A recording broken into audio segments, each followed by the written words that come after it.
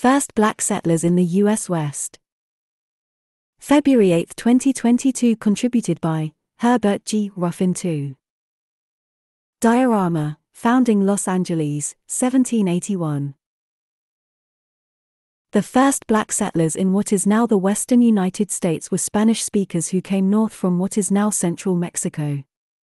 Their roots there began in 1519, when black men were among the Spanish conquistadores who invaded and destroyed the Aztec Empire, replacing it with a new empire, colonial New Spain. Soon afterward, far more Africans arrived in Mexico as enslaved people. From 1519 to 1810, approximately 500,000 enslaved Africans were involuntarily imported into colonial New Spain. Most came from the Upper Guinea coast in West Africa, the Ashanti Empire, or Yoruba and Igbo states in what is now Nigeria, and from Central African nations such as Congo and Angola. In contrast, an estimated 388,000 enslaved Africans were brought to mainland British North America. Map of northern New Spain. While the enslaved Africans in the British colonies remained a distinct population, the vast majority of the enslaved Africans brought to New Spain intermarried with Spaniards and the much larger Indian population to create a racially mixed population. According to the 1742 census of New Spain, 266,196 mulattoes outnumbered 249,368 mestizos, but both groups trailed the 391,512 criollos, people of unmixed Spanish ancestry, and all three groups combined trailed the 1.5 million Indians in the colony. Nonetheless, these racially mixed persons, many of African ancestry, were a significant and recognizable segment of New Spain's population and helped create a multiracial culture unique to the U.S. Western region.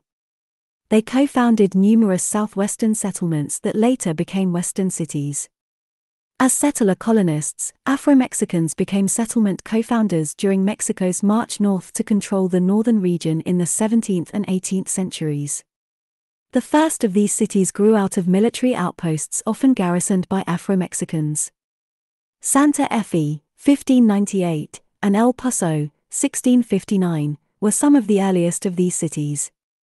They were quickly followed in 1718 by San Antonio de Bexar, where mulattoes were among the 70 individuals who founded the settlement. Mestiza, mulatto, and mulatto, ca. 1715, Casta paintings.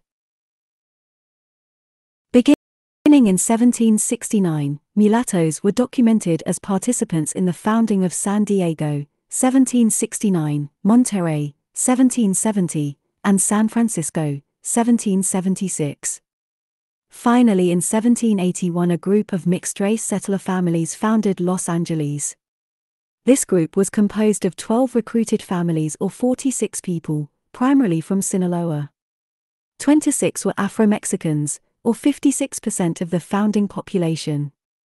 According to the 1785 Santa Barbara census, mulattoes made up 19% of its 191-person population. In 1791, San Jose's African population was 24%, while Monterrey's and San Francisco's population percentages were 19% and 15%, respectively. Population of New Spain, 1570 to 1790. Similar demographics developed in Texas as well. In San Antonio, 151 Afro-Mexicans lived among the city's 2,060 residents in 1777. Of the 708 residents in Laredo in 1789, 120 were Afro-Mexican. Across all of Texas in 1792, 34 Africans and 414 mulattoes made up 15% of the province's total population. Ironically, the 2020 census showed blacks as comprising only 12% of the state's population. Whatever the reason for these people of African ancestry participating in the northward march of settlement from central Mexico, there is no denying their role in the founding of many of the cities of what is now the American Southwest. Subjects. Concepts: African American history.